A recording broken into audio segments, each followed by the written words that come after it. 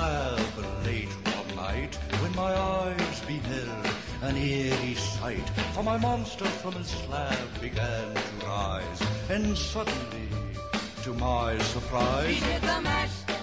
He did the monster mash. The monster mash.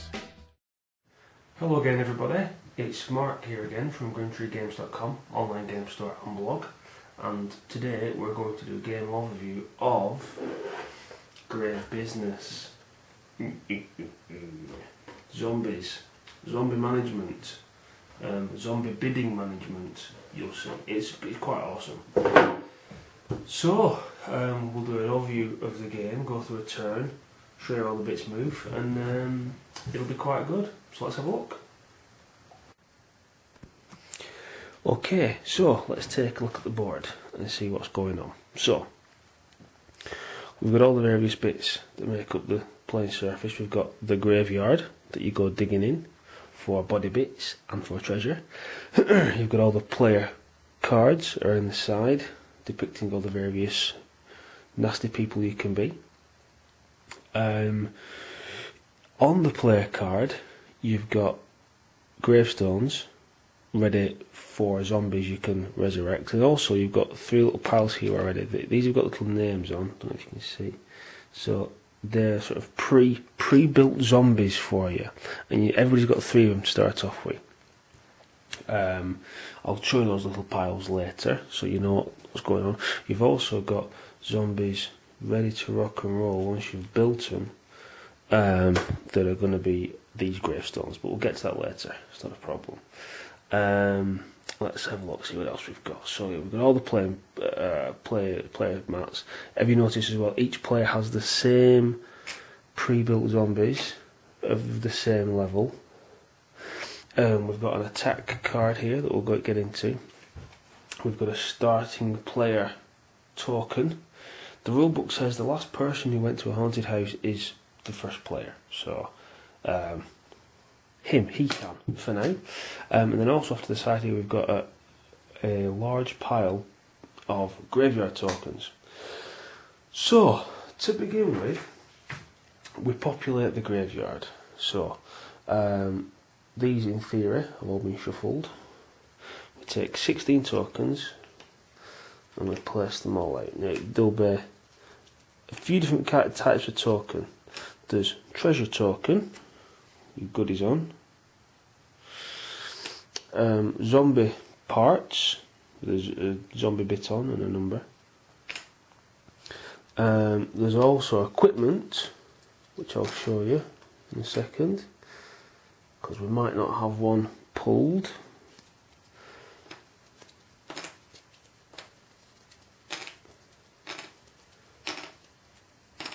Okay, there we are, let's go. So equipment looks like this. It's the same kind of a deal. So they'd be shuffled up at random and put onto that board. And there's also parts of the master. Very important pieces. Now, I've pulled these out especially so you can see them. So obviously they would usually be shuffled into that deck. So now then, the object of the game is to build zombies, then send your zombies digging and fighting other zombies, so that you can grab as much loot as you can from the board, and at the end the person with the most loot wins, with the most goodies in their vault.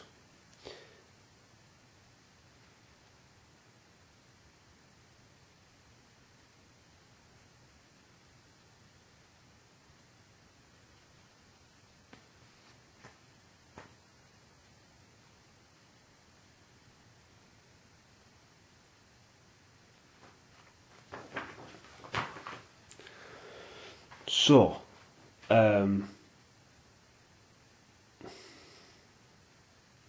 the object of the game is to build zombies using the body bits that you dig up, then use those zombies that you've built to dig up more stuff, to dig up loot, and hopefully, if you're lucky, dig up these bits. So once you've gone through all of these tokens and they've all been used and dug through, that triggers the end of the game. If somebody has the complete set of 3 of these, then they win. If not, then you add up how much treasure they've got, and add up all the numbers on how many corpse bits are in their lab, and then they're the winner. Okay. So let's take you through a turn. So the first thing we do is we put the bits out, which we've done. We've reset the graveyard. So the second thing we do, starting with the first player, is we place our zombies. So we start off with 3 zombies apiece. Okay. Now, on the back, or the brain side, as we'll call it from here on in, there's a number of brains for each zombie. Now, the more brains they have, the better, the more influence they have, and the more chance they have of digging things up. Bones are good also. Okay, so some are better than others. When we place them, we're going to place them face down so nobody knows how good our zombies are, what our brains are. So there's lots of places we can place them. Okay? On any of the dig rows. And if I place it on a dig row, when we get to the point where we're actually doing the digging, I will dig everything in that row, in theory. So I get all those tokens. I can put it on steel, so I can steal, no, not on mine, that's stupid. I can put it on steel on somebody else's vault or lab, if they have goodies in there. So vault is where you put the treasure, lab is where you put your body bits, and I can try and go there and steal them. I can attack. If you put it there, essentially what an attack does, and we'll get to it in a minute, is you can pull somebody off a square that you want to be on, because only one zombie can be on one square at any time. Okay, or you can go for the start player, put it on the start player token. Also, when you do that, when you put it on the start player token, as an added bonus, you can check out somebody else's already placed zombie, flip it over and check what their brains are, because the brains are important. So we'll get to that anyway. So we'll do it as an example. We'll go around, and so there's loads of body bits there. That'd be awesome. I'll go there with that guy. I'll just throw some down for speed rather than go through it and be here for ages. So there's lots of digging going on. Oh, there's no point in stealing, because there's nothing to steal. Let's have a look, see. Put her there. Back to me. Now then, you can dig a row, but you can also, if there's something specifically that you want on a square, you can put yourself on a square, and you'll be worth as many brains as you have under there, plus 1. That'll make sense in a minute. It probably just sounded like gobbledygook, but it will make sense, I promise you. So, whoa, look at that. Pearl necklace, worth 7. So, I will put him on there, because I really want that. And we'll keep on going around. Oh, no. I'll just put them all on so you can see what happens. I tell you what, I'm going to go for the start player, because I still want to be a start player. Ooh. And again, if we're playing this properly, I'd be looking at the brains and sort of thinking, if I want something, if I want to have a big chance of getting what's on that board, I'd be playing the higher brains first, in theory. So, now then, what this guy's going to do, as an example to show you, is I'm going to fight because I want what he's got there.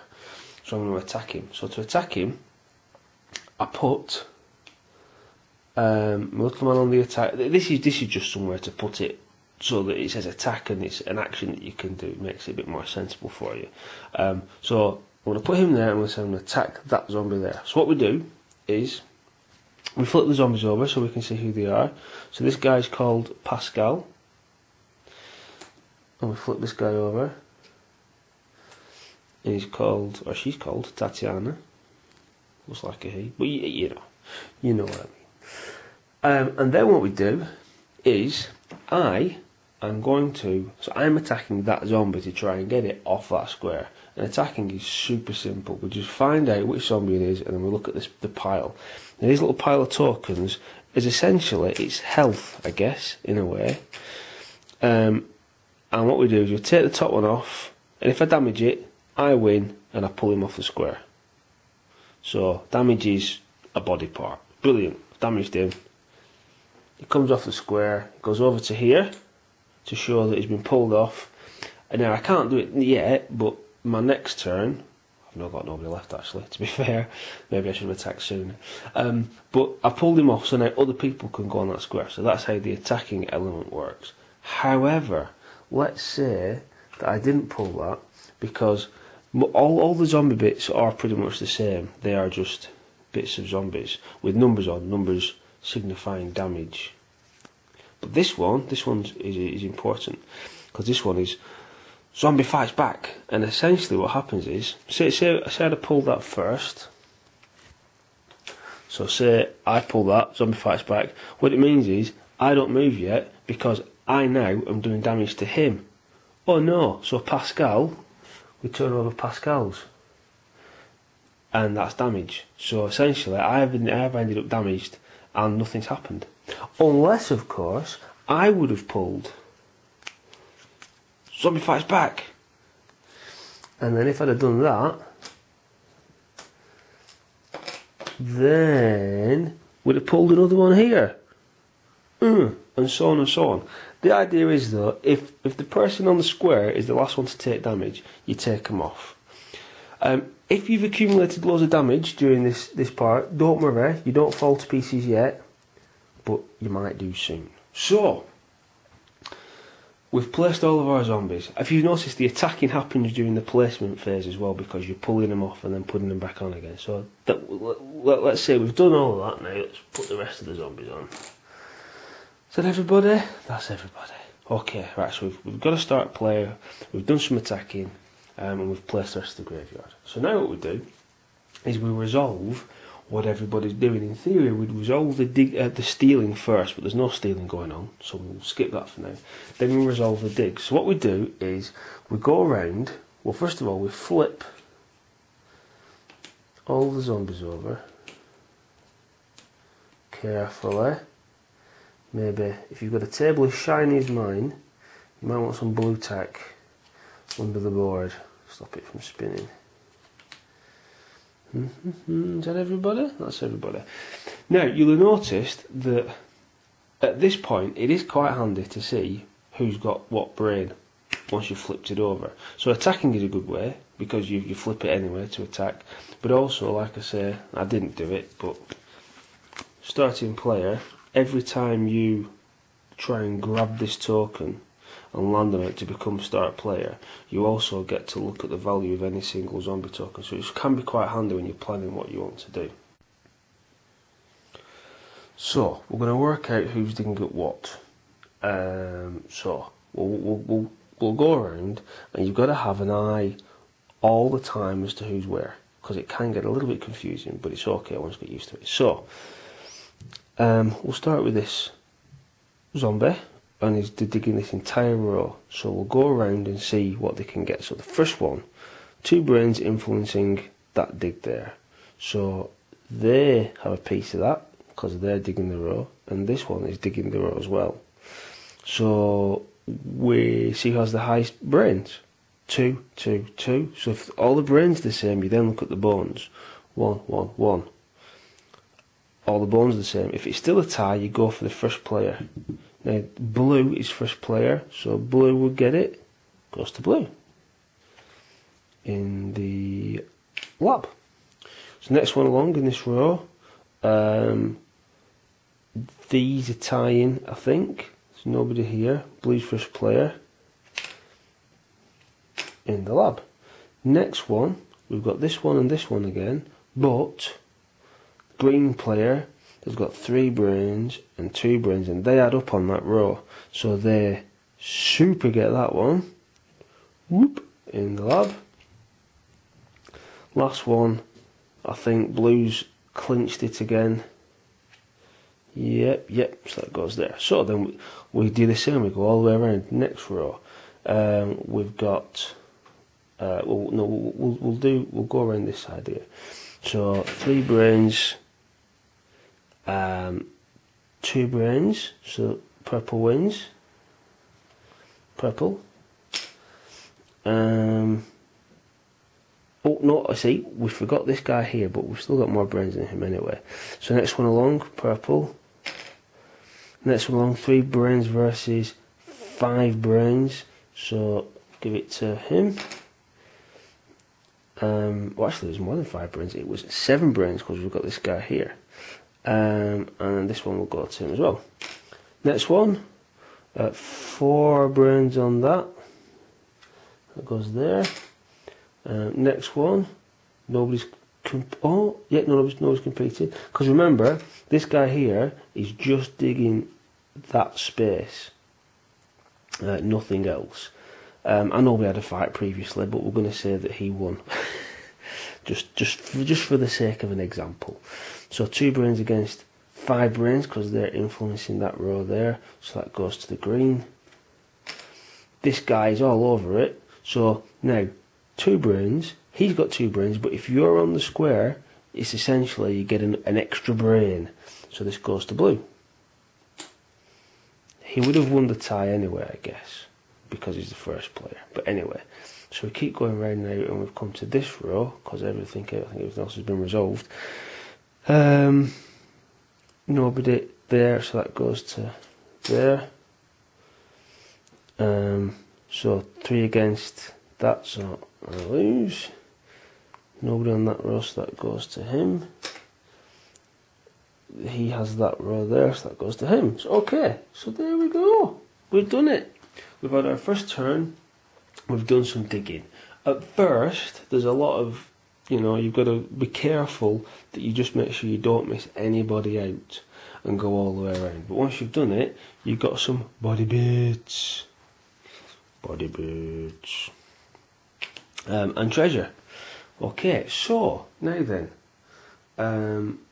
Whoever grabbed the start player can move it or keep it, so we'll keep it there. That makes sense. And then we manage our zombies. In the manage zombie phase, it's the last part of it once you've done all the actions. Essentially, if a zombie has got equal to or more than half of its value, because on all the cards I'll show you. Just move these a bit more close up. On all of the headstones there's a number for each zombie. If you get equal to or more than half of that in damage during the fighting that you've done previously, as you're replacing your zombies, that zombie cops it. It's removed from the game. So say for example Tatiana's 11, and again this is something to bear in mind when you're building your zombie, because it's quicker to build a zombie if you have body bits with a lot on. Well, I'll tell you about building zombies in a second. But when you're taking damage, lots of low numbers is good because it means you can flip lots of cards and not die. High numbers are not so good, obviously, because you take more damage. So if you've taken in this phase enough damage, you lose a zombie. All the bits go. Your little man goes. Tatiana, where are you, Tatiana? Sorry, that goes out of the game. You no longer have a zombie. You need to build more zombies. So the next thing you do is, if you have enough body bits in your lab that equal one of the zombies, so let's see, equal to or more than, that is. But again, you don't want to put too many more points in because it's wasted, because they die if they get half of the printed damage on the card. Doesn't really matter what's on the deck. So with 8 I could get this one. So in my building zombie phase I could place all those down, put them on the thing there and bring that zombie into play. Now all the zombies that you can build have better or worse brains. So obviously you want to build, the more expensive it is, the more brains have and the better it is. So that would have built me this guy. Is it him? Yeah, this guy. So I could next turn I could then place him to do my bidding. But like I was saying, when you build a zombie, if you build it with lots of big numbers, then it's not going to last as long, because when you take damage you're flipping those, and that's adding up quite a lot. If you can build with smaller numbers, you get more flips, but it takes longer to build because you need more cards. Oh, hokey cokey.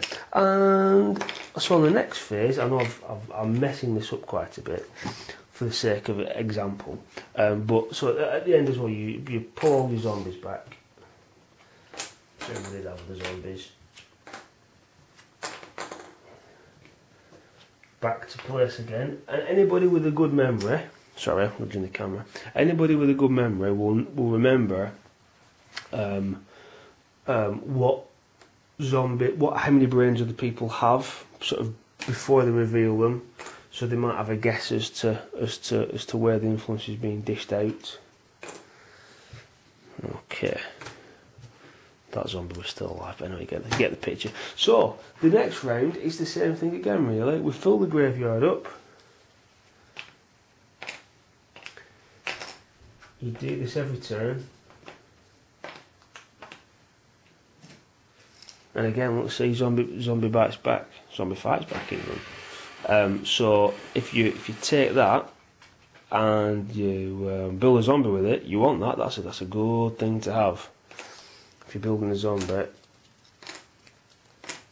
it's a good amount of defence. Now, blank ones, I'm assuming that's part of the game and not just spares. Maybe I should find out. Not a bad idea.